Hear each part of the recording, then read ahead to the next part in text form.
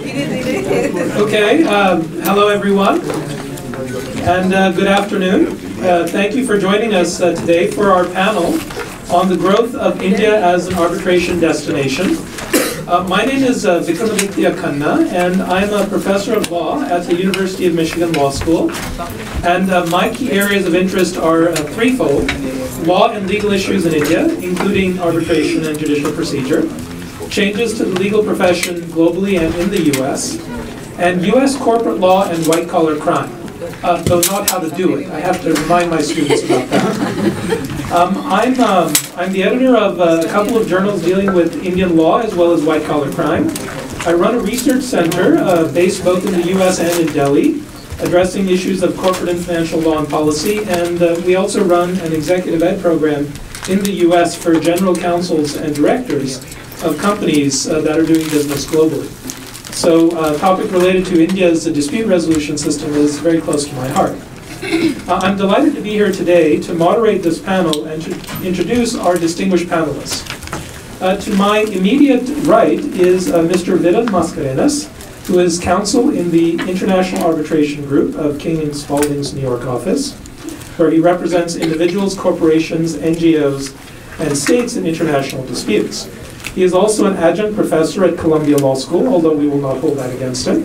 And he served as law clerk to Her Excellency Rosalind Higgins at the International Court of Justice, better known as the World Court.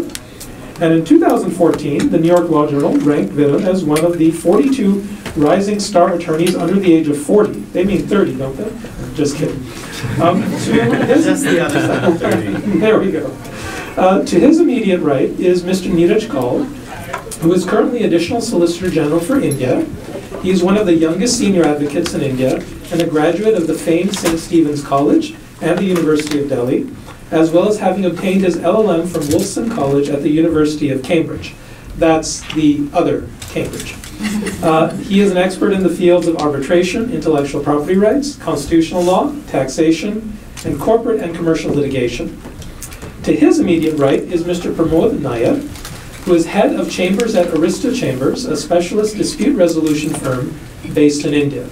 He is admitted as an advocate in India and as a solicitor advocate with higher rights of audience in England and Wales.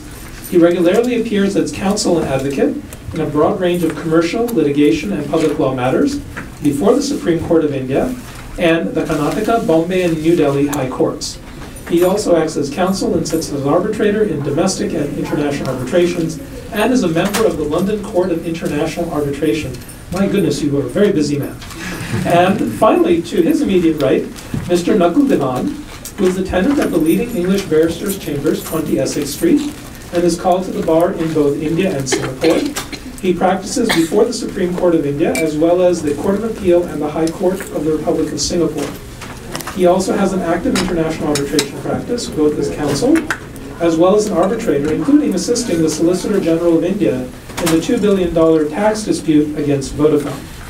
He's also led a number of arbitrations involving parties from India, Italy, Middle East, Malaysia, Singapore, United States, and many others. I'm delighted to be here to introduce this panel and also to begin discussion of a topic that has become extremely important as we think about justice delivery services in India as well as economic growth. I thought I'd begin the discussion today with a few general points about why the growth of India as an arbitration destination may be important before opening up the floor to our panelists. As we all know and have been discussing today, India is one of the fastest growing emerging markets, and both foreign and domestic investment are keen to be a part of the India story. However, one of the key issues that India is going to face is coming up with a reliable, consistent dispute resolution system. This is going to be important for both attracting and keeping foreign investment, but also for domestic investment and activity, and across all sectors. Whether it is a public-private partnership for infrastructure development, opening large retail stores, or enhancing cell phone services, dispute resolution is an important and critical part of the story. However, Indian courts have been plagued with well-known delays and decades-long disputes clogging the courts. Indeed, usually there was a joke that my grandfather used to tell me that in addition to whatever other things I might get upon his demise, he would also bequeath to me a number of land disputes, which I thought was both sad and rather funny. At the same time, of course, the delays in the system have led people to consider alternatives to judicial resolution for addressing disputes. And one that has been particularly prominent is arbitration. Perhaps that's because both the speed associated with arbitration is so much better than with courts, but also because arbitrators are often selected for their area-specific expertise, whereas courts are usually populated with judges who are generalists. They may know the law very well, but they know it as a broad matter, not necessarily specific areas in as much depth as some arbitrators. In spite of the fact that arbitration is popular with respect to business in India, you often find parties avoiding India as a location for their arbitration. So they may select Indian law, they may hire Indian arbitrators, they may even hire Indian law experts, but they prefer to do the arbitration, it seems, in Singapore, in London, and in New York. It can't be for the cuisine. So one wonders why that is and how that might be changing. The normal reason given for why India has been not the preferred choice for arbitration is that Indian courts have, until very recently, displayed some degree of hostility towards enforcing foreign arbitral awards, leading many parties to prefer being overseas.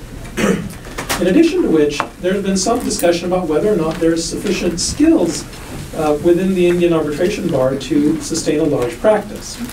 But it seems that things are beginning to change. Over the last few years, we've noticed the Indian Supreme Court becoming more friendly towards foreign arbitration and arbitration more generally, leading us to perhaps think maybe this is a time for arbitration in India to really take off. And what we hope to do in this panel in the course of our discussion is discuss why that might be important, both for lawyers and those involved in arbitration, but also for economic growth in India, and why it might be specifically important that India take an important role in this and not simply outsource their dispute resolution to Singapore or London or some other place where people perceive enforcement to be easier. To begin our discussion, I'm going to tap my colleague to my right here, Mr. Kaul, to tell us a little bit about what the general state of arbitration is in India and how things have progressed until now. So without further ado, I'll hand over the floor. The 1940 Act, as it existed in India, was completely outdated, which led to the 1996 Act coming in, which was, till date, I think, a very progressive and modern legislation, a legislation which was possibly flawless with some odd things which need to be ironed out. And the importance which the legislature and parliament gave to economic reforms is evident from the statements of objects and reasons as they were stated in the legislation, which seldom happens. And one of the stated objects was that India's economic reforms would not be complete without adapting and adopting the new model law, which was the UNCITRAL model, which got incorporated in the 1996 Act. So things were perfect. The Supreme Court gave that needed push to Parliament when the 1996 Act came with a few judgments. And then the problem started, where the Supreme Court came out with a mixed bag of decisions. So let me just set out a few decisions which really set the 1996 Act back by many years, and then the mitigating judgments which followed thereafter, where the Supreme Court sought to correct itself. In the beginning came a few judgments which opened up doors for court interference in merits of the award which were given. Now, one of the principal things in an arbitration is that if you have an arbitral award, as far as possible, the court interference should be minimal. As far as the pre-arbitration process is concerned, the court interference should be minimal. And what we saw with judgments of the Supreme Court were that both with pre-arbitration processes, the court started interfering, as also with the awards which came on the merits of the award, the court started interfering. And then came to say some judgments which really set the clock back. For instance, a judgment came saying that wherever fraud is alleged or where complicated facts are involving fraud, arbitration may not be the appropriate remedy. Now, luckily, all these events or developments were mitigated by the Supreme Court by subsequent judgments on going back and again narrowing down the scope of interference with arbitration awards, giving a certain importance to finality, which should be there, reversing decisions that if fraud or any other complicated fact is involved, that's no ground to eliminate an arbitration process, And more importantly, recently, the Law Commission of India has also made recommendations which are far-reaching in nature and would possibly correct some of the errors which were committed by the courts. Some have been rectified, some need to be rectified, and I think if the Law Commission recommendations are accepted ultimately by the government and parliament, it would go a long way in correcting that process. Other than that, I think India today needs a more specialized arbitration bar. India needs more institutionalized arbitrations, not ad hoc arbitrations the way they are happening. And in days to come, I think with the development of more institutionalized arbitration, a more professional arbitration bar, lesser adjournments, lower costs, I think India should be a favorable destination in days to come. That's very helpful. I mean, you mentioned that the degree of court interference after the 1996 Act was perhaps greater than anticipated by the 1996 Act. Just as to provide maybe a word of background, the reason that is important is one of the goals of arbitration is to speed up decision making. If the court is interfering with the decisions as they're coming down or in their enforcement, it more or less undermines the entire value of arbitration. And this is significant in India because one of the key concerns with the Indian courts was the decades or too long wait to get things decided. If the courts get involved in arbitration, it basically resurrects that problem. But my understanding is that in the last couple of years, the Supreme Court seems to have changed tack and become more willing to be arbitration friendly. What do you think That's exactly what I said, that they created the problem and they're solving the problem. So the act as it came was very clear. The scope of interference, the jurisdiction of the arbitral tribunal as far as possible, the scope, the depth, the width, everything of interference to be left to the arbitral tribunal. Then came in judgments with some unguarded language which opened up doors for courts to interfere. And then realizing that that was leading to both undue interference with awards as also at the pre-arbitration stage, because we saw a whole phase where even before an arbitral process could start, suits came to be filed, anti-suit injunctions were sought, anti-arbitration injunctions were sought, where for months and years an injunction would continue before an arbitral process could start. Now that all got rectified over a period of time. Increasingly the judgments have been on the line that the Act completely prohibits any suit at all for granting of an anti-arbitration or an anti-suit injunction. As far as possible, do not interfere with the merits of the case until and unless there's patent illegality. Even public policy, which was one of the grounds for interfering with arbitration processes, is sought to be narrowed down, and those are the lines on which the Law Commission recommendations are now coming.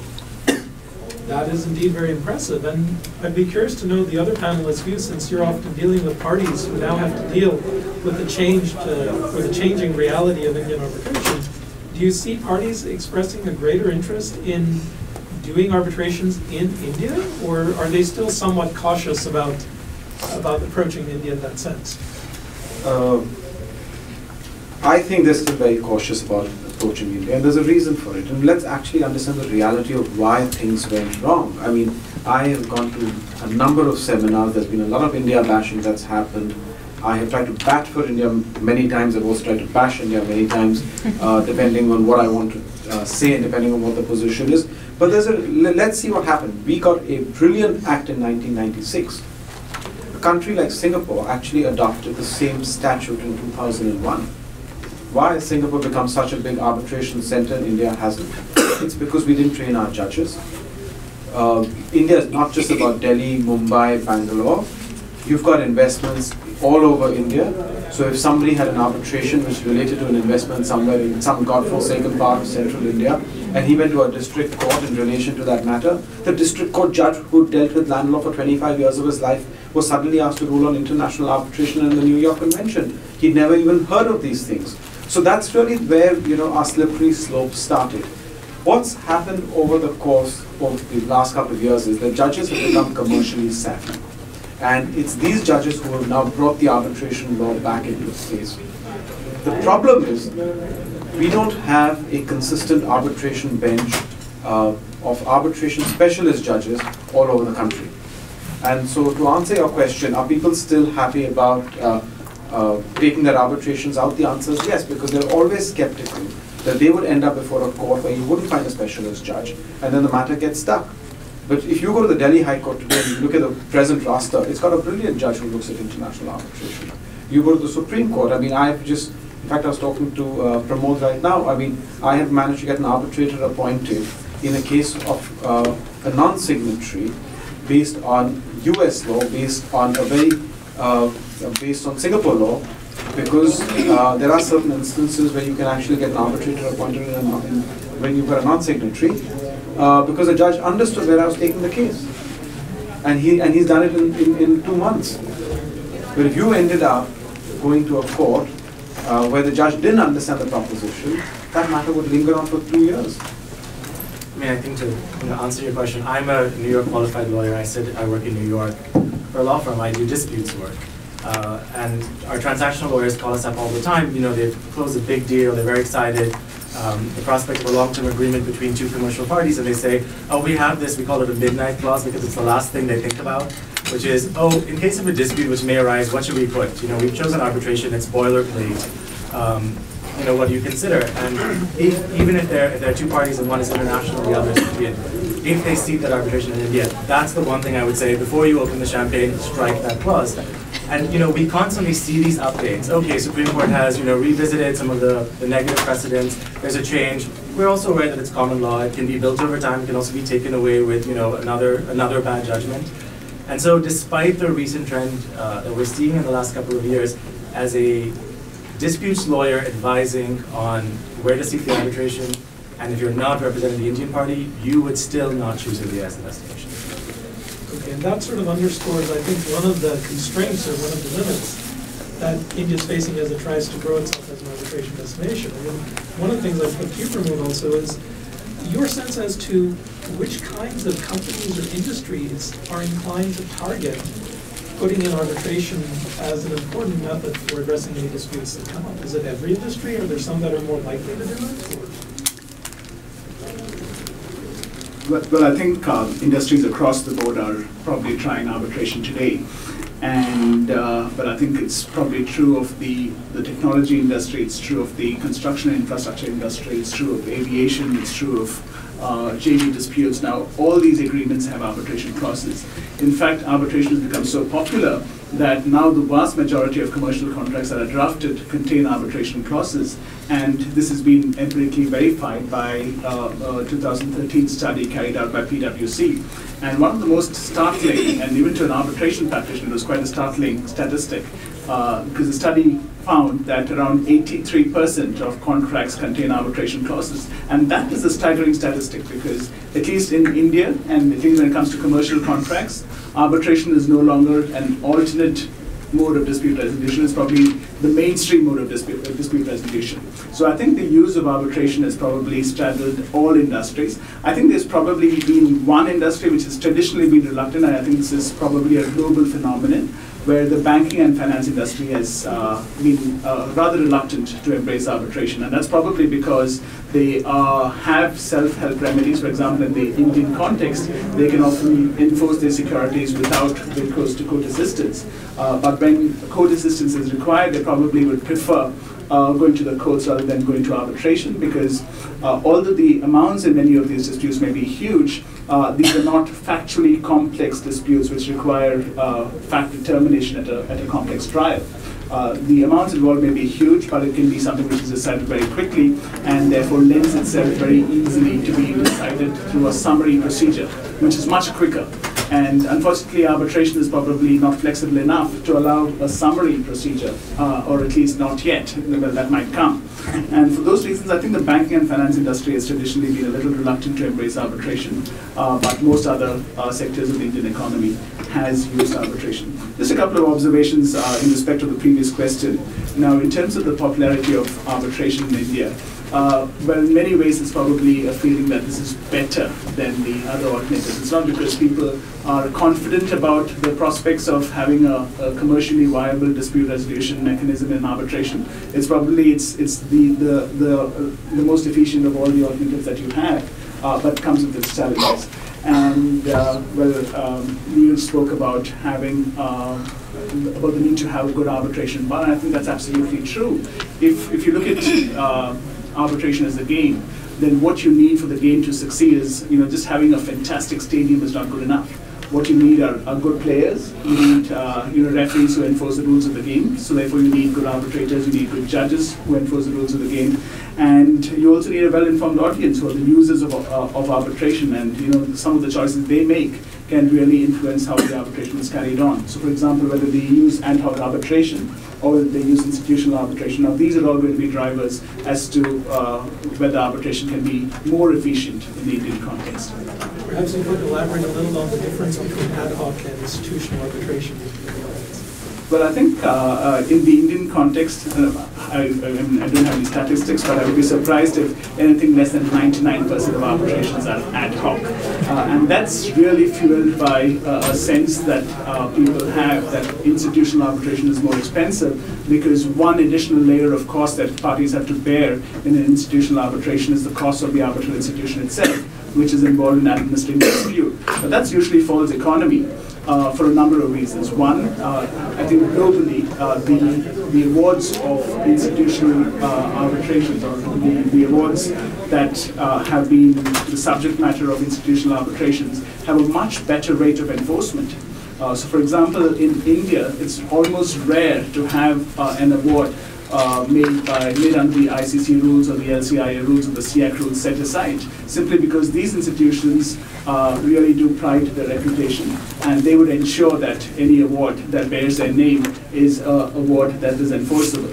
And these institutions do this through a number of ways. They ensure that the best people are appointed as arbitrators.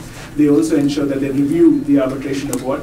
Some processes of review are quite intrusive. For example, the ICC would be very intrusive in the way they review awards, whereas institutions like SIAC and the LCIA would adopt probably a more light touch approach. But this kind of review, the appointment of quality arbitrators, the fact that there exists a very clear structure and a regimen of carrying out arbitrations ensures that the end quality of the work product is good, and therefore it's unlikely to be tampered by the courts. And if courts have that kind of reassurance that there's a quality institution that is supervising the arbitration, then they're going to be quite reluctant to set aside arbitration awards. And this is probably the reason why in India you've traditionally had an anti-arbitration trend. The reason is judges don't trust the arbitrators. And that's simply because the arbitrators are usually not trained.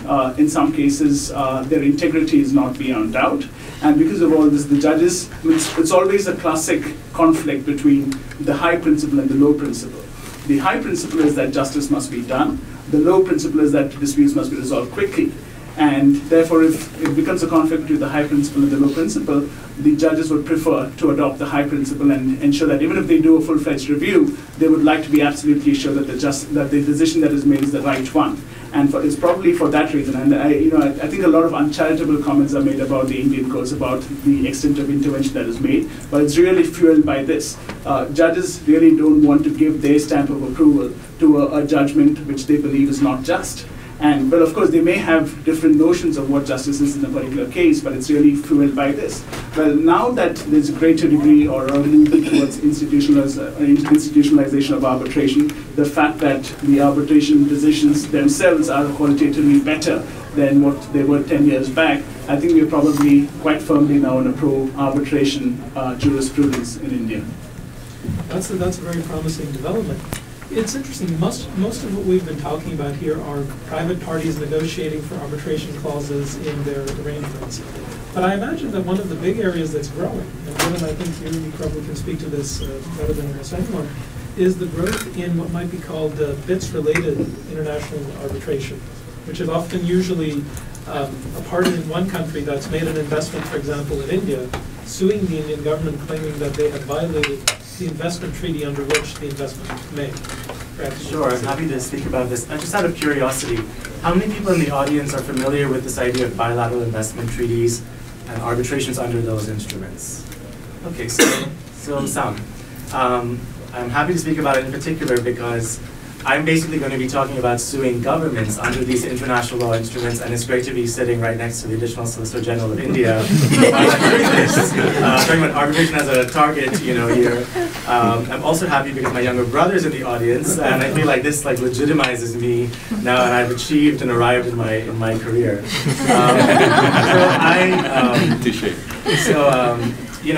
We're trying to keep our remarks short because we want to be animated, and I was thinking, how do I sum up the history of bilateral investment treaties?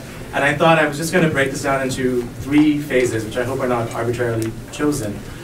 One, as one must, you must start with the history of the United Nations, right? I mean, if you have a limited period of time, then you just go back to the United Nations Charter, and it's the mid-1940s.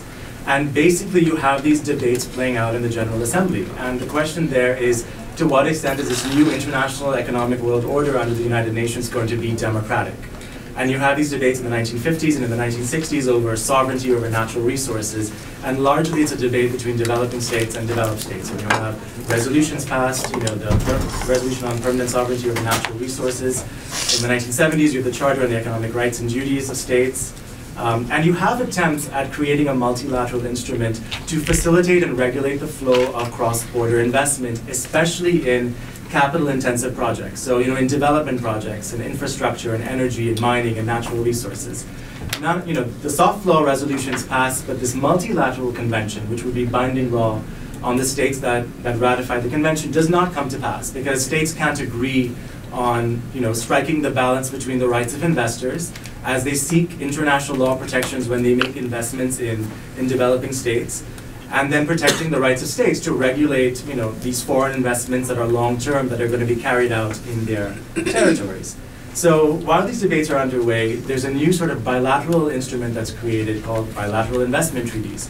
And the idea is, if 2 states enter into a bilateral investment treaty, then nationals of one state, the investor state, can make an investment in the territory of another state, the party that signed that BIT, and subject to the terms of that instrument, his or its long-term investment will be protected for some basic international law protections.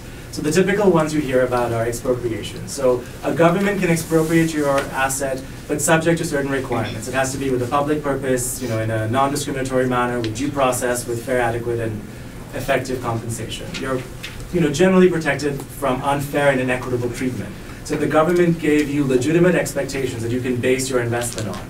Stabilization clauses that said we won't change, for example, the tax structure once you make your investment for the duration of your investment, or certain protections like this. The BIT will compensate you. And one of the big innovations of bilateral investment treaties, and it was actually quite revolutionary for international law, was it gave the investor the right to sue the government directly if the government did something that impacted the investment in a way prohibited by the bilateral investment treaty. The reason this was revolutionary in international law is normally the traditional understanding is international law regulates a relationship between states. And back in the day, if you had a claim against your government for expropriation, a government, not yours, a foreign government, you would ask your government, please espouse my claim and battle it out. But here you have the right to arbitrate these disputes. So that's the first period, is this creation against the backdrop of the United Nations, raging debates over natural resources. Pakistan and Germany entered into the first BIT in the late 1950s. And in the next 50 years, you have over 3,000 such BITs entered into. You also have free trade agreements that contain investment chapters that contain similar protections to what's found in these bilateral investment treaties. So 1991 is the next period I'm going to focus on, and here it's India and turning to liberalization, and in the mid-1990s, India starts entering into BITs. It wants to encourage foreign investment. It sees that this is what developing states are doing to attract foreign investment, and so it's getting in on the game to become competitive with those other targets of outward bound investment. And India in the next 15 years, I think, ratifies about 80 plus BIT instruments. Now, although these were there in the backdrop, they weren't, in the first sort of decade of this century, they weren't used, or if they were used, you didn't know about them because India has not ratified a multilateral convention called the International Convention for the Settlement of Investment Disputes, which, normally this is a body chosen by states, and this will sort of guide as an institution arbitrations, entered into under these various BITs. So India's BITs contain an uncitral arbitration clause, which is sort of this ad hoc arbitration that's not institution administered, although the parties can choose that. One of the advantages of uncitral arbitration, or disadvantages if you represent civil society or the public, is these are much more confidential. With ICSID, there's a certain publicity requirement that goes with this. So in the 1990s, India enters into these BITs. In the first decade, we're sort of, okay, business as usual. Let's see what happens. Let's see about this whole liberalization deal. Good economic growth, all this stuff is happening. And then in 2011, this is the third decade, third period for me, you have the White Industries Award come out and become public. And this is a very controversial case because it turns on an investor who won in a commercial arbitration and then sought to enforce the award in an Indian court. And I don't want to go into the procedural issues that were at stake there, but basically the investor said, I'm getting nowhere. And there were, proceedings to set aside the award, there were proceedings to enforce the award. So the investor said, I'm going to take up my rights under this bilateral investment treaty to bring a claim that I'm being denied effective means of enforcing my rights. And in addition to, what was also interesting was treaties can contain a most favored nation clause, which normally say that the investor will be treated the same way as nationals and also third-party nationals of other states into which India, in this case, has entered into BITs. And so this, I believe it was an Australian investor said, I'm going to use the MFN clause to make use of a provision in another BIT entered into, I think, between Kuwait and India, to say that by basically delaying my enforcement proceedings in Indian courts, I've been effectively denied my rights, using language not found in the Australia-India BIT. And the investor prevailed. And this was really controversial because, as everyone's been talking about, there's just generally an acknowledged backlog in Indian cases. And so suddenly the perception was investors are using this sort of as a way to get out of what everybody's expecting. The ordinary litigant is, expecting decades of litigation over complex disputes. When that happened, followed by a succession of very high-profile BITs filed against, arbitrations filed against the government. The Vodafone case relating to retroactive taxation. Cases instituted regarding the 2G, 3G spectrum scandal. Cases about corruption, about cancellation of contracts because of force majeure, which basically means that the government, economic hardship or certain other conditions, in this case, national security, excused its performance under agreements. All of these cases were filed such that in 2012, I believe, or maybe 13, the United Nations Trade and Development Organization noted that India was now becoming one of the top 5 respondent states in these BIT arbitrations, putting it on par with states like Bolivia, Ecuador, Venezuela, where sort of resource nationalism that had happened in the first decade of this century under President Chavez, Morales, Korea, and Ecuador. Suddenly India was being lumped into that category, and it brought into question, what is the future of India BIT arbitration? So that is something that we're seeing now. There's a lot that's in at play, but having marched you from the mid-1940s to at least 2013, I'm going to take a break because maybe you have a question. I have many, but I'll save them. I should mention that you mentioned White Industries. We actually have Mr. Luthra's firm was the one that actually argued that seminal matter. So we have an expert in our audience as well. And now I'm nervous about what I said. We'll talk later. My understanding, though, is that with respect to BITS arrangements, India is in the process of negotiating a bit with the United States. And my understanding is that the enforcement of the BITS is actually one of the big sort of things that's delaying the agreement. I'd be curious whether you or other members of the panel had any comments about that as being potentially an important development in both in arbitration, but also in the ability of, for example, U.S. investors to be feeling more free to invest on the Indian side. Sure. I mean, in this generation of bilateral investment treaty arbitration, all states are sort of sitting up and taking notice of what's happened in the last decade. Because even though the ICSID Convention was, ratified by a bunch of states, not India, but there are a lot of signatories. This took place in the 1950s. You have all these bilateral investment treaties that are being promulgated. It's really been in the 21st century that you've now seen panic on the part of states as to these high-profile arbitrations and the number of arbitrations that are being filed. In the last year, for example, in the last 7 months, you might have heard about the Yukos case against the Russian Federation, where an investment tribunal awarded Yukos, which is an oil company that operated in Russia, $50 billion That's with a B, right? With a B, $50 billion. I mean, before that, the major award was Occidental against Ecuador for $1.2 billion. You had ExxonMobil against Venezuela for $1.6 billion. Now you have cases that are pending that are in the range of tens of billions, and then you have the Yukos case with $50 billion under the Energy Charter Treaty. So all states, including India, are taking notice. You know, India entered into a BIT with the UAE last year, and there are, I haven't actually been able to find a copy of the text of the agreement, but there have been modifications. One is a restriction in the dispute resolution clause. You know, can these, in particular, there's a carve out of stuff done by the Indian courts does not fall within the scope of the BIT. So this was sort of a response to White Industries of, you know, we didn't expect that you'd be sort of using this, you know, delay by courts or the court judicial process playing itself out regularly or maybe not regularly as an issue to be, you know, arbitrated under this BIT. So there's been that carve out.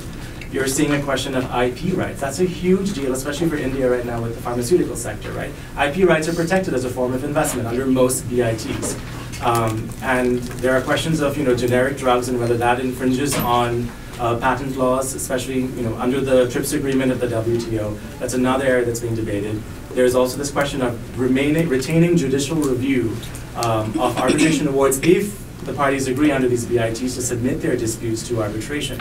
I do have to say one thing, even though there is the UNCITRAL arbitration possibility provided for in BITs, that does not erase judicial review. Under the UNCITRAL rules, if there's an arbitration award that comes out, you can go to the seat of the jurisdiction that rendered the award to seek it set aside, right? And this was some of what was being described on theoretically limited grounds of set aside or vacator of an arbitral award. I will tell you, as someone who, you know, advises investors who are suing governments, if I were advising a client to sue the government of India, I would say, try as you can to not seek your arbitration in India, but to seek it in a third-party jurisdiction, in England or in The Hague in the Netherlands, because then if there is controversy about setting aside the award, that should take place in the seat where the arbitration was seated. So in the Netherlands or in England, which will apply the New York Convention, which is a multilateral instrument, but strictly as one would expect with limited grounds for set aside there. So the other panelists, please come over. Thanks, Rick. Just a couple of observations on that. Well, I think after the decision in White Industries was rendered, there were a few voices from the fringes which basically said that India must terminate the entire set of BITs that it entered into in the 1990s and in the first decade of the century.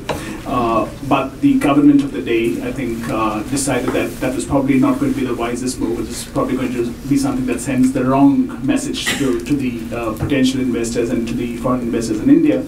But instead what the government has decided to do is it has decided to reshape its model BIT, and that process is still ongoing. So the India-US BIT negotiations is actually put on hold at the moment whilst this model BIT is being refashioned, as it were. And some of the important provisions of this model BIT that are under active consideration is that there's a clear fork in the road provision, which is you can either go to international arbitration to enforce your rights, or you can go to the domestic courts. And the choice that you make is an irrevocable choice. You choose one choice, I mean, you choose one route and you've got to stick to it. You can't then use the Indian courts as your first port of call for resolving the dispute, and then when you're ultimately unhappy with the result, then there can't really be a recourse to international arbitration. And these are some of the changes that are being contemplated. Well, on White Industries itself, I mean, the reason it's controversial is because, like Viren said, it was not entirely unexpected. I mean, I don't think any investor which had done its due diligence would have expected to get rapid relief before the Indian courts, because bear in mind the fact that the Indian courts are probably burdened with 30 million cases, and that's a huge number. And I think it's probably a little unfair to the Indian courts to expect them to prioritize cases involving foreign investors and have that resolved on a fast-track basis, whereas there are other people who probably have to go to the back of the queue and await their turn. And the most important thing about this is, I think there's probably a big gaping black hole in the decision in White Industries, which probably has not been understood by many. The reason is the White Industries case was based on a precedent in a different case, rising out of Latin America. And the treaty language in that was that the state would basically provide effective means to provide, effective means of asserting rights and enforcing claims. And that was the language used in that BIT. So the Chevron versus Equidec case, which was a precedent that was relied upon by the Tribunal of White Industries, was quite different from the language used in the India Australia BIT, or actually the India-Kuwait BIT, from which this language was actually adopted. The India-Kuwait BIT basically said that every host state has the responsibility of providing investors the opportunity of providing investors an effective means of asserting rights and enforcing claims in accordance with national law. And it is this portion, in accordance with national law, which was completely missed by the tribunal when it held that there's a universal standard of enforcing arbitration awards. And what does that universal standard mean? Well, in Switzerland, they enforce arbitration awards in less than 3 months. There's absolutely no way that an Indian court can decide an enforcement application in 3 months simply because of the kind of caseload that it has. And therefore, to talk about a universal standard of enforcing arbitration awards is simply not practical. It's not what the treaty provided. The New York Convention doesn't provide it. And where did the tribunal basically get this universal standard from? And I think that's the big gaping hole in the reasoning of the White Industries judgment. And the fact is, the investor was not in a sense prejudiced. Yes, of course, it waited for probably 8 years, and that was probably because of a peculiarity of Indian law. The issue was whether Indian courts could basically set aside a foreign arbitration award or not. And that issue wound its way up to the Indian Supreme Court, where the Indian Supreme Court ultimately decided in the Balco case that it could not. But that process took time, but it was not as though the investor was, in a sense, prejudiced, because when you have an arbitration award, you get when a court decides to enforce an arbitration award, you get the full money that is awarded by the tribunal. You have interest, which is the best compensation that an investor can get. It's not a case where the company is going bankrupt. Yes, it might take you some time, but you were prepared for those delays when you decided to invest in India. You would be awarded interest, and that would probably make you whole. And ultimately, this is something that people don't realize. The Indian courts have actually a very good track record of enforcing foreign arbitration awards. There was a study carried out around 4 years back of the enforcement record of the Indian courts. And the study found that out of 50 cases which were studied, the Indian courts actually enforced the foreign arbitration award in 49 of those. So the award would ultimately have been enforced. The investor would have probably got the full rate of interest awarded by the arbitral tribunal, and that would have provided an effective remedy. What you didn't need is for an international arbitral tribunal to leapfrog the process. The case was still pending before the Indian courts. The Indian courts had not refused enforcement, and whilst the matter was still pending before the Indian courts, the arbitral tribunal in White Industries decided the way it did. And it's these kind of policy choices that are made by arbitrators that make investment arbitration so controversial.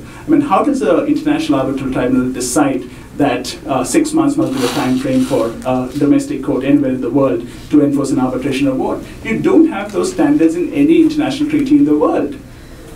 And therefore, to talk about a universal standard of enforcing arbitration awards is probably, in many ways, a step too far. And that's the reason why White Industries is so controversial.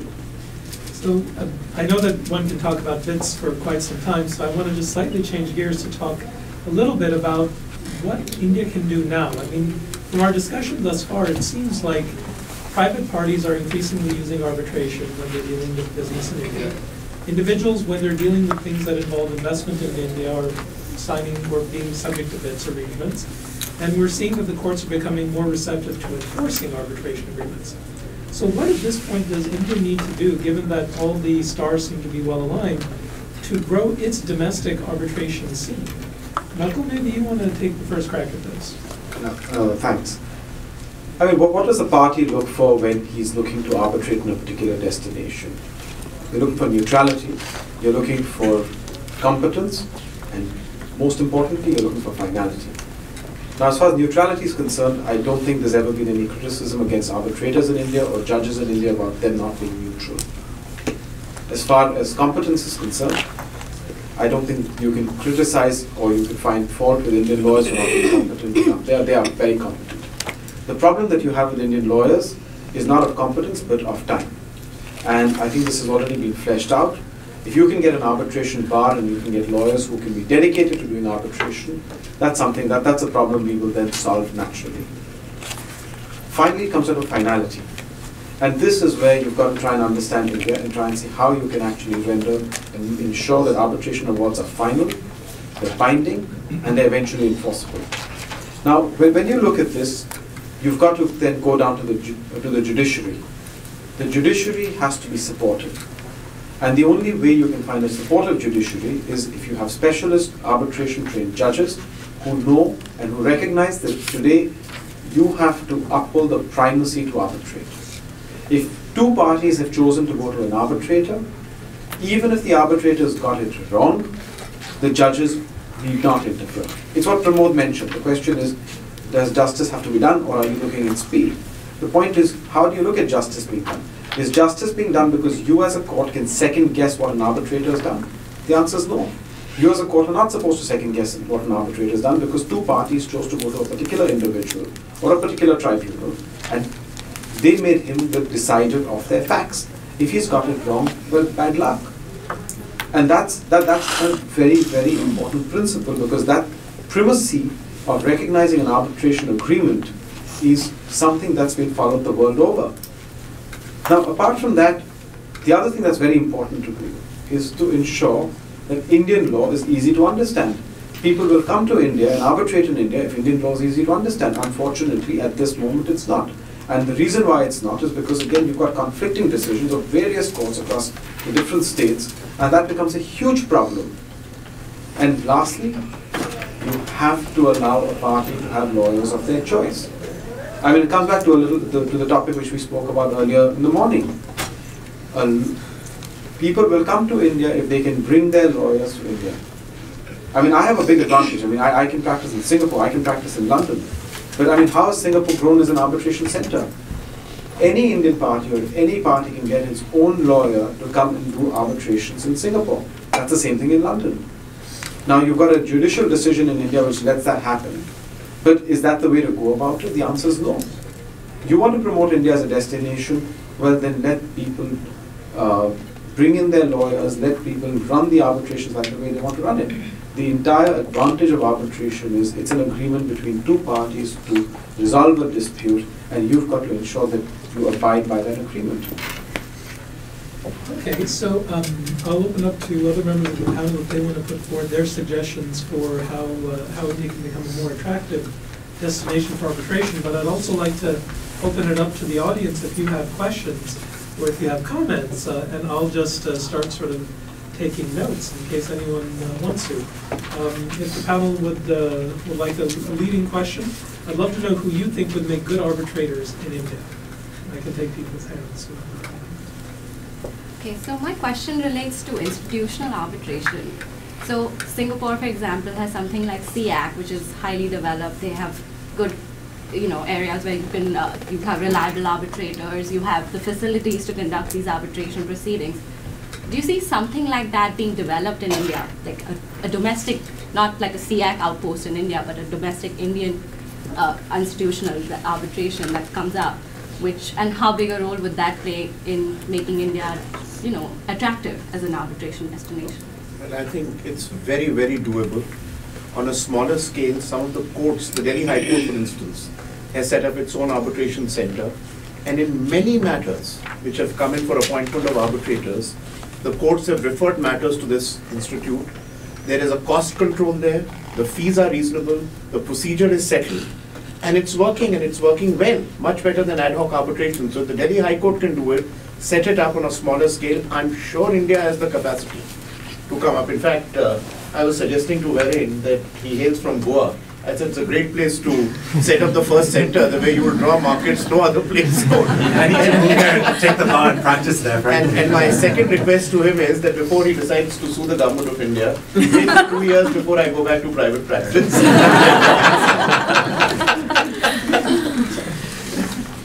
Can I just add to that and say that you really don't need a domestic institution for arbitration, for a particular case to be a good arbitration seat. The ICC can administer arbitrations across the world. It actually does so. The LCIA does it. SEAC does it as well. So you can have India as the seat. You can choose the SEAC rules or the ICC rules or the LCIA rules, and you can still have India as the seat of the arbitration. So that's one aspect. And there is a good Indian arbitral institution called LCIA India, in addition to the court annexed arbitration centers. And the idea is that you can provide provide LCIA quality arbitration in India at Indian rates. So I think that's probably going to give a fillip to domestic arbitration as well. But and in that sense, I also wanted to add maybe having an Indian, I mean, yes, we have LCIA and we have SEAC outposts in India and they're great. But if we had like an Indian institution, and it would probably have all the ex-judges who are, you know, now not doing the ad necessarily hoc judges. In fact, arbitration we were just involved. discussing you need a much broader variety of professional arbitrators and not necessarily just retired judges coming in. You know, in fact, one area we've been ignoring is that in India, there are, in arbitration jurisprudence, in recent times there have been areas where no other country has come out with the judgments that India has, as far as multi-party arbitrations, for instance, are concerned, as far as having non-parties to an arbitration agreement. How do you enforce it against someone if there's an agency involved or you're claiming through an agent you have the chloro judgment? So it's not that the courts, apart from mitigating what went wrong, have also gone a step ahead and given judgments in areas which you don't have many international judgments. And similarly, if centers on a smaller scale can work, one of the recommendations, I believe, of the Law Commission is to have dedicated benches and high courts for arbitrations. Secondly, in all these matters, as far as possible, have a time frame created, have an institutional mechanism. I think if they all come together, we can actually have a very successful, larger institutionalized mechanism in India for arbitration. And what you're suggesting, I'm sorry, is common. You know, I mean, in the United States, there's the AAA, the American Arbitration Association, which is largely picked by U.S. contracting parties to govern their rules. There's a separate wing, the ICDR, the International Center for Dispute Resolution, because they know that when international parties are involved, they don't want to pick the AAA because they're thinking, oh, all that bad stuff about U.S. litigation, like excessive discovery, we don't want any of that. So you could have domestic Indian arbitration rules, and then also there's a space for international rules like the LCIA rules, things like that. Both can exist. There's a vibrant market. Young man in the front. Yes, did you call me a young man? What a swell guy.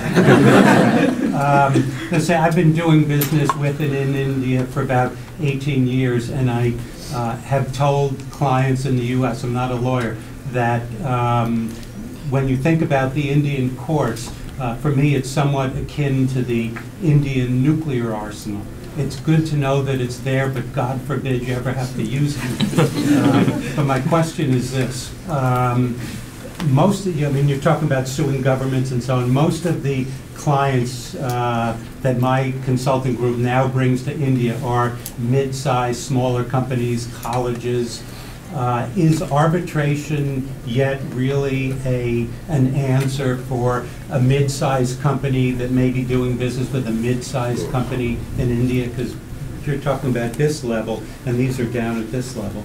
No, definitely for mid-sized commercial companies, or even whatever arrangements they are. I mean, as the statistics were said, a lot of contractual arrangements between private parties will choose for arbitration. The larger question then is, where are you going to seat the arbitration? And if you're representing a foreign party, my proposal would be outside of India. There is one fact that you can't get away from, which is you may ultimately need recourse to Indian courts, right? So let's say you choose your arbitration to govern your arbitration as your mode of dispute settlement. You seat your arbitration outside in London. The arbitration award is rendered, and the Indian party, let's say it's the Indian commercial private party, doesn't want to pay up. Well, then you need a court order to go seek, attach the assets. If that company is a larger company, let's say it's an Indian multinational company and has assets in different jurisdictions, then you're lucky. You can use the New York Convention, to which over 175 states have ratified, and go enforce the arbitration award in any jurisdiction where that Indian multinational company's assets are located. But if it's a smaller company along the lines of what you're describing and all the assets are in India, then you have to come to India. And then you need to recognize the award, which means going to court, and hopefully the court will not set it aside or not refuse to enforce it on public policy grounds and issue your order of attachment. That is a domestic procedure that plays out in Indian courts. So there's always that element to consider. You can resolve your dispute, but will you get paid then? That might require recourse to India. I've experienced that personally with a client, and my U.S. lawyer said to me, how many tens of thousands of dollars do you want to spend to chase how many tens of thousands of dollars? No, but I'll just give you an example. I mean, there are two advantages that arbitration would have. I mean, let's take a small dispute, which would be, say, $200,000, which is not very large. If you choose arbitration, you've got the option of doing two things. One is you can choose the documents of the arbitration. which means you don't necessarily have to have lawyers who would go and present your case. There's no evidence that's recorded. It's all on the basis of documents, and the arbitrator decides. Now that actually makes things much cheaper. You can never get that in a court proceeding. The second, and most institutions also have this, you've got something called expedited arbitration. So the SIAC, which is the Singapore International Arbitration Center, allows the chairman to make a decision in certain cases where an application for expedition is made, and that dispute has to be disposed of within 6 months. So they choose an arbitrator who's going to say, I am free, start to finish, 6 months. Now again, you don't get that in courts. Even if I went to a Singapore court or an English court, I would never be able to do it as fast as that. So there are two big advantages for small companies and small disputes to actually choose arbitration. The problem is enforcement, but then, I mean, that's, at least you have an award. So you've crossed one stage. Thank you. No, I just have a comment because I'm not a student here.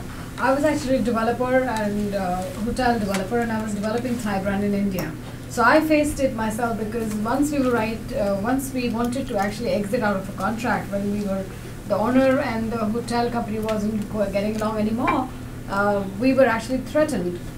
I was in the meeting where we were threatened, and none of the lawyers in India wanted to take up that case. So I realized that it was really difficult to actually for a foreign company to execute what they wanted to and really run their businesses. And then, of course, Luther and Luther came to our rescue, and we thank you for that. Yes. Yeah. In fact, for all threat cases in India, we normally recommend Rajiv Luther.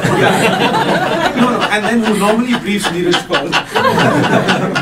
We are not allowed to solicit. You've got two of the best Indian lawyers And here. then after that, I ended up losing 3 more accounts because those 3 owners, because then we changed our arbitration to Singapore, and we were like, we will not choose arbitration in India because we are having bad experiences. And then none of the owners wanted to work with us, so we literally had to wind up our development within 2 years. So we signed up to hotels, but we are not signing up anymore. So it's actually a very sad situation if you really want to develop something in a country right now. But that's my experience. No, you're right. Just sharing with You're absolutely right. I mean, I have seen this. At the end of the day, what India needs to understand and what lawyers in India need to understand is that the economy goes hand in hand with legal development. And in instances like this, when you do things like this and then a person has no legal recourse, just frustrates an investor and he doesn't come back. I mean, the number of private equity disputes which I end up doing in Singapore is largely because of an Indian investor squeezing out the private equity investor, taking his money, not returning it back, and the investors running helter-skelter. It's a problem. But hopefully that should change, because the minute you get an enforcement mechanism which is effective, that will change, because eventually the Indian will have to pay back. Right. Yeah, I guess my question is, you had mentioned there was a lot of damage to the reputation of India as a possible place for arbitration. What's the current market feel? Do you think that investors would be willing to give India another chance? It seems like there are a lot of positive changes. What do you think it's going to take to convince investors to come back to India as an arbitration? I think you need expedition in disposal of your cases, in your arbitration cases. I think that's the key, because even if you've got a great judge who understands arbitration law, his problem, and like Pramod correctly pointed out, is how does he fast track one arbitration case, leaving out 100 other cases? Because as far as he's concerned, he's got to look at 100 cases every day. So you've got to be able to expedite decisions on this, and I think if that happens, if people reach a level of finality, so they know they can finish that arbitration in 1 year or 2 years and get through the court procedure in another year, I think India will become a destination for arbitration. I mean, that's what happens in Singapore. I mean, people ask me this question, why should you challenge an arbitration award in Singapore? And I tell them 2 things. The first thing I tell them is, A, the grounds of challenging are narrow.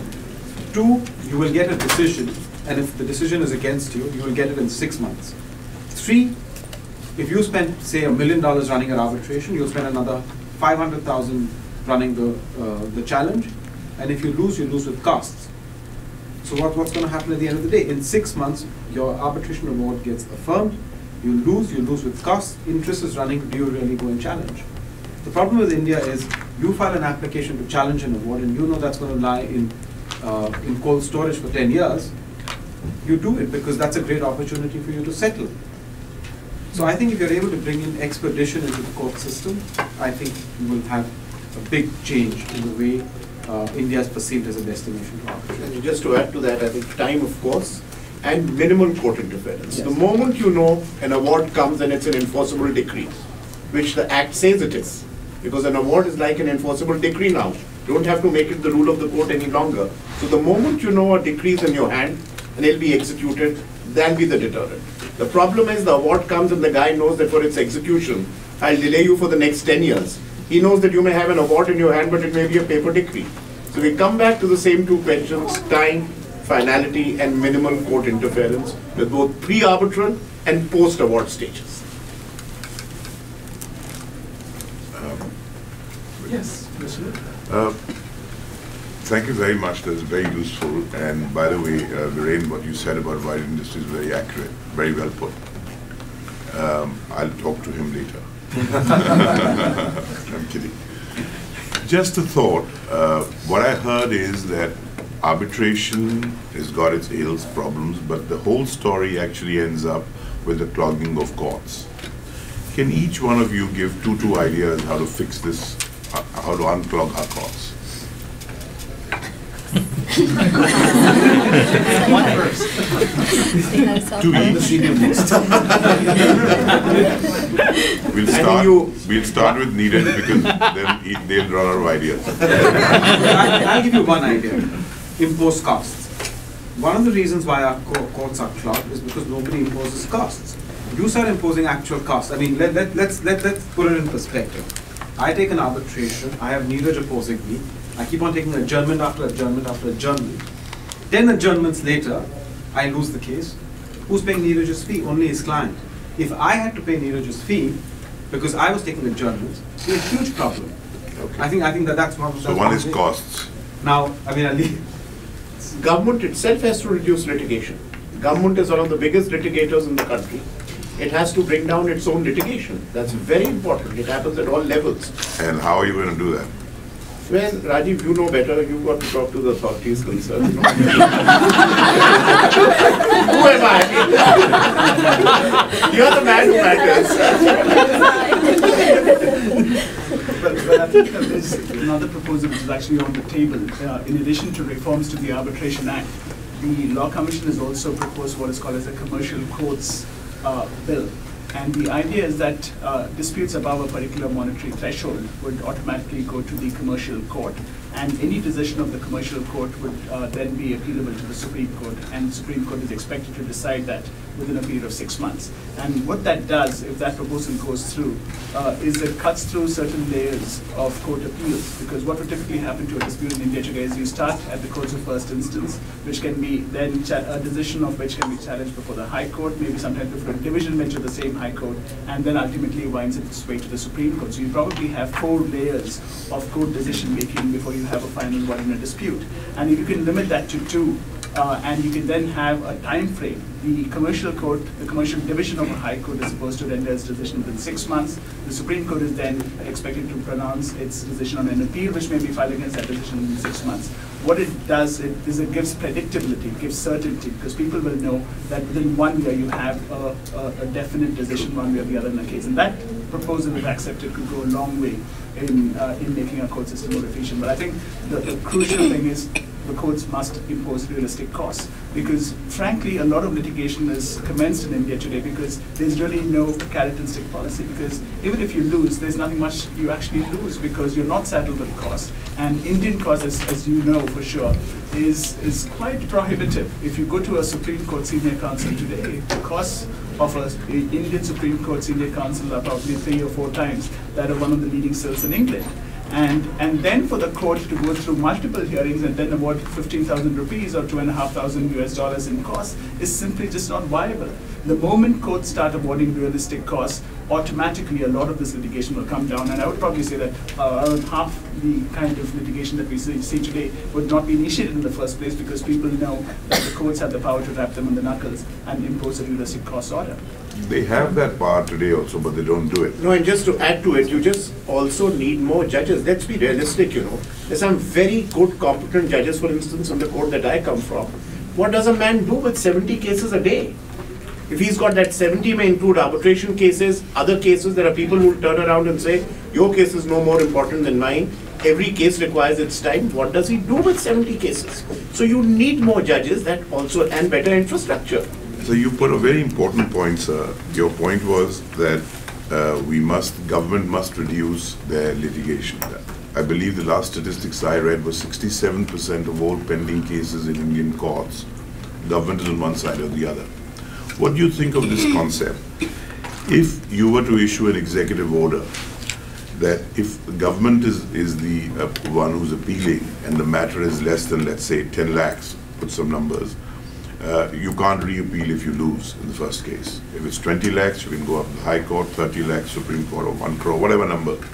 And the current cases that are there, which are pending, same formula is applied and the government withdraws them. No, you're absolutely You right. unclog the courts. In a lot of tax matters, there have been directives and circulars issued in customs, excise and taxation matters that if the value involved is say less than 10 lakhs or whatever, I don't remember the figure, you needn't go in appeal, and that's a very positive step. Not go, you can't go to And appeal. you very well. So the fact is, it's not worth it. It's not worth taking it to the Supreme Court or the High Court. Put a quietus to it at some stage. The litigation, sure. I'd actually add one more thing. I've been doing some study actually on the government's litigation in India. One of the most surprising things is that the government actually loses the vast majority of cases it brings, which is... And that's not because of the additional Solicitor General. They've suddenly started winning them in the last time. There's a reversal there. That's why they're saying Achhe Din. What's interesting about that is it suggests that there's tremendous scope to put in place measures, like the ones you're suggesting, that could curtail a lot of suits that actually don't lead anywhere. In fact, if you look at, for example, some criminal cases, which represent 2/3 of the litigation in India, roughly speaking, the conviction rate is about 30%. And that's in the better cases. In some of them, it's like 15. That suggests that there's either poor case selection, poor evidence gathering, or something else that's leading to these suits. Something else is the 3 Cs. The CAG, which is the Comptroller Auditor General of India, the CVC, the Vigilance Commission, and the CBI, the Central Bureau of Investigation. These 3 Cs will make sure that every officer keeps on appealing. But he doesn't care, he says, let me lose at the Supreme Court. That's the problem. So if the executive order is issued, the 3 Cs don't apply then. Yeah, I think I have a couple of people on this, but I'll start with Karthik and then I'll go to you. I think we are talking about government's litigation strategy. I believe there's a document which is being circulated since a decade, known as the government litigation strategy, has never been enforced. I really want to know your views on it, whether it's getting enforced. And a broader question is, like we are talking about, there's so many problems. There's the problem of codes, the problem of lack of infrastructure. I think we have identified the problems. Now what happened with Singapore was that there was an executive push to make Singapore an arbitration destination. So I want to know whether that push is there in India right now or not. Do you see that coming with the Modi government? Because they are so proactive when it comes to bringing in those arbitration amendments, those law commission suggestions. Do you see that happening? I think as I started, when I was sitting there and I made it very clear, I don't represent the government here. I'm in my private capacity, so I really don't know what the government plans to do. But to me, all the signs are in the direction that we can do. Whether we do or not, I can't say, as Varian has been mentioning that till now, he always gives a note of caution. India shouldn't be the seat of arbitration. Avoid India. Personally, I think India has all the ingredients to emerge as a hub, but yes, a lot of corrective measures have to be taken in days to come. There's no doubt about it. The gentleman here mentioned the kind of anguish he faced, the kind of uncertainties he faced are really the concerns which India will have to address in days to come for people to come and use India as a hub. I don't think there's any running away from what the lady said, what he said. Those are exactly the concerns that we have to address. And it all comes back to the same thing, finality. You don't interfere, pre-arbitral, give a finality to an award, and that's it, that's all that you require. And you have the talent, you have the expertise, and you have Goa. I wanted to ask about the other C, which is perhaps the elephant in the room here, is corruption, right? I mean, what does the group feel? I mean, do you agree that the corruption is a big issue in the legal system in India today? And what are the suggestions to solve that? Because to me, that's what shakes the individual's confidence in the system to say, will I get justice ultimately? Look, I think that's a problem not just in the legal system. That's been a problem which the country has been facing. So it could be cutting across many areas. Now, similarly with the profession, it would be naive to say that there are no problems as far as corruption is concerned. Having said that, I still within the system see many good people doing their work, and because of whom a certain faith remains in the system. You know, it's very easy to bash, condemn and say all's wrong. Of course there are things which are wrong, which have gone wrong, which are going wrong, which need to be corrected. But within those contours, things also function. There are people doing their work. So to answer your question, of course there are problems which need to be corrected. But there are many distinguished lawyers and judges, I feel, who are doing their work very honestly. But yes, to say that there's no corruption, there's no problem, would really be just... So how to correct? How to correct when corrections required? What are your thoughts? In-house mechanisms, deterrents. As far as if judges are concerned, they're coming up with an accountability bill, which is coming out. As far as lawyers are concerned, better regulation, better enforcement, better deterrents. If you're found, you can't delay a corruption case indefinitely. It must come to a finality. The rigorous punishment should be imposed after that. All that must follow in a time frame. Why does corruption over a period go on? Because you know you'll never be caught. You'll know there'll never be a sentence. As he pointed out, convictions don't take place. Why do convictions don't take place? Convictions don't take place because the judge is bad. Convictions don't take place because you have poor evidence collection. You don't have the material. Very often it's the judiciary which is blamed. But what does a judge do? He can't convict a person if you don't have the evidence there. At the end of the day, to convict, you need the evidence. So better policing, better evidence collection, better deterrents. Yes, and I'm sure things will work. You're also seeing other states now beginning to try to address this issue. So the US, Foreign Corrupt Practices Act, the UK Anti-Bribery Act, at least multinationals operating in India are much more aware of this because there is now extraterritorial enforcement by the DOJ here. And you're seeing trainings done by GCs based in, let's say, New York, of their Indian operating entities. So that might also, because they're not worried about the Indian courts catching them or not catching them or being complicit or other private parties, they are worried about a very vigilant DOJ that is being quite aggressive in the last couple of years, which can help. Sorry, we're out of time, but I will like to thank the panelists. I hope you all join me for a very lively